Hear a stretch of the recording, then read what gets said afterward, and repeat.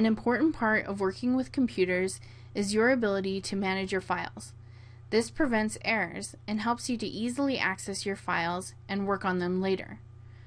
So in this class, the file management system that works best is to create a folder on your flash drive for this class and create folders for each of the units in this class. Let's see how to do this. If we go to the Start menu and choose Computer, we'll be able to see our flash drive. If your flash drive name doesn't make sense to you, or it's not a name that you particularly gave it, you can right-click on it and choose Format to change the volume label and then hit Start. But be careful, it will delete all the stuff in your flash drive. To understand more about this topic, please watch the video Flash Drive Basics in the D2L content area of our course. I'll go into my flash drive, and right now you can see I have 4 files that are just kind of hanging out there. We don't know what class they were used for, but right now it doesn't make such a big deal because it's only 4 files. But imagine at the end of the semester when you might have 15 to 30 files in here, it kind of becomes hard to manage. So the best way is to create folders inside of your flash drive that uniquely describe what those files were created for or represent. So right now I'm going to create a folder for this class called CIS 118, and it's probably a good idea to create a new folder for the other items because they all belong to a different class. So I can highlight all of them, move them there, and it looks much better, much more organized, and it's easier to manage. So I'll go into the CIS 118 folder, and I need to create new folders for the 4 major units in this class. We have Word,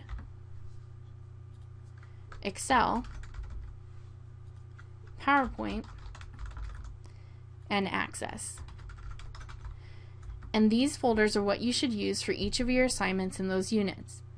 So if I open up Microsoft Word and I start typing a research paper, I can go to File, Save As, make sure it's called Research Paper, and then I'm going to choose my flash drive, and that's another good reason for naming your flash drive. It's much easier to find. Go into this classes folder, the Word unit folder, and hit Save.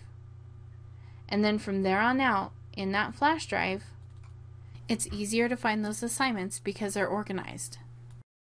This prevents you from duplicating items, making errors in where you save an item, and if you ever find that you thought you saved it in the right place and you didn't save it in the right place, you could always use this search area up here and type the name of the file.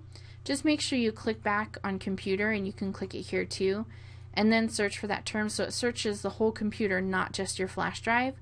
But another easy way is to open up the program the file was created in, go to File, and you'll see a section called Recent, and this will show you the most recent documents that you've created in this program, and it'll tell you exactly where you saved that file. Then you can click on it and open it.